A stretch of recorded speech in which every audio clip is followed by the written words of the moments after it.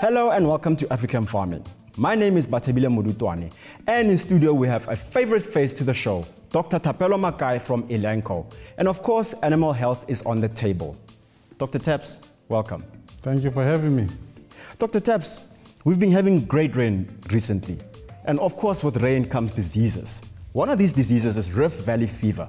What is that all about?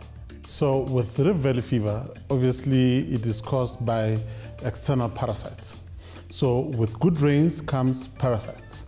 Not only ticks, but we also have issues with flies.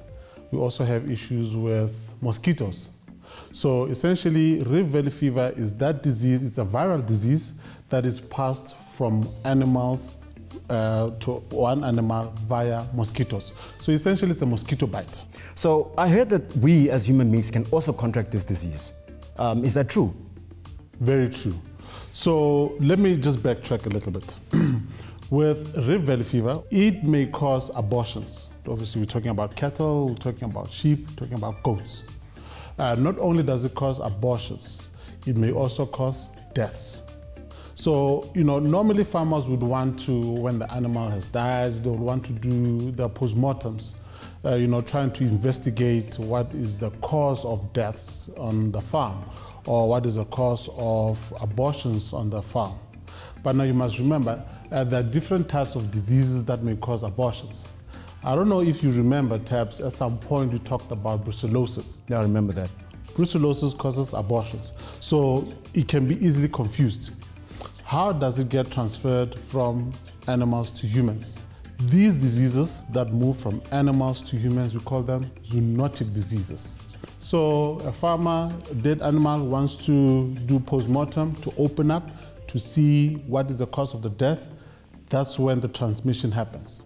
Because remember, there's blood everywhere, it can spill, maybe you've got a cut, or when you cut in the blood droplet from an animal into your eye and stuff. But wait, I didn't tell the kicker. With Rift Valley fever, not only does it cause deaths in animals, but it may also cause deaths in human beings. That's why human beings or farmers or farm workers need to make sure that they protect themselves while they're doing different postmortems. You said that you can get it through cutting and looking at your animals. How long does it stay on the actual carcass of the animal? So essentially what happens is that it's a viral disease. It can stay there for a significant number of days, because as long as the animal is not cut, the virus is still within the blood or even the organs of the animals. Let's say now I do contract this disease. What do I do going forward? Okay, so with this disease, obviously there are different symptoms. One of the first symptoms that you will see... Sorry, symptoms on humans or animals? We're talking about you. Ah, there we go. We're talking about you. We'll come to the animals. So in humans, the first thing that you'll notice, it occurs maybe about 4 to 6 days, about a week, that you've contracted the disease. You'll be high temperature, so you'll be feverish, and you'll show typical flu symptoms. So immediately when you feel fluish, sore body, and you're coughing and high fever, you must know that something must be not right. But now you must remember, it could be anything. Hence, you need to consult, your medical doctor. That is very, very interesting to hear. I didn't know that. But let's talk about the symptoms of Rift Valley fever on animals.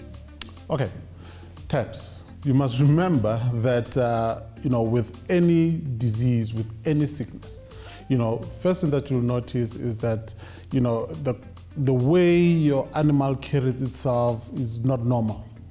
For instance, you'll see that whilst other animals are grazing, this one particular one is not feeling well, is not grazing with the rest of the animals. But again, going back during the processing of your animals, remember one thing that I really advocated for was farmers being able to use thermometers to take temperature of the animals. Why? Because as soon as the temperature is high, you are able to isolate the animal that is not feeling well. So high temperature, lethargy, that's what we call it, where the animal is just not itself, you know, and inappetence, it doesn't really eat well the way it's supposed to. All of a sudden you see an increased number of abortions on your farm. What could it be? It can either be brucellosis or rift in this case. But now with rift, you see deaths, animals dying on your farm as well. So, but now at this stage, this is like the latter stage of the disease that one needs to bear in mind. Now, as a farmer, how do I make sure that this disease does not enter my farm? Yes. So we're not going to really go into depth about biosecurity, but biosecurity is very important. You know, vaccines or vaccinations of your animals are very important. But we'll talk how can Elanco help you out over and above vaccines. So there are two types of animals that one needs to consider: the pregnant animals and the non-pregnant animals. With the pregnant animals, you try to use the inactivated vaccines, the dead vaccines. Why? If you use a live vaccine, you might cause abortions. So you'll want to use inactivated or attenuated vaccines. And in the non-pregnant animals, you can go ahead and use live vaccines. Elanco doesn't have vaccines. However, remember, we're trying to control parasites, ectoparasites. So as Elanco, we've got a product, Trifender. Now, Trifender is a pour-on dip. How does it work? Essentially, it has two ingredients, amitriptyline and cypermethrin. Amitriptyline is responsible for controlling your ticks, you know, your mites and all of that.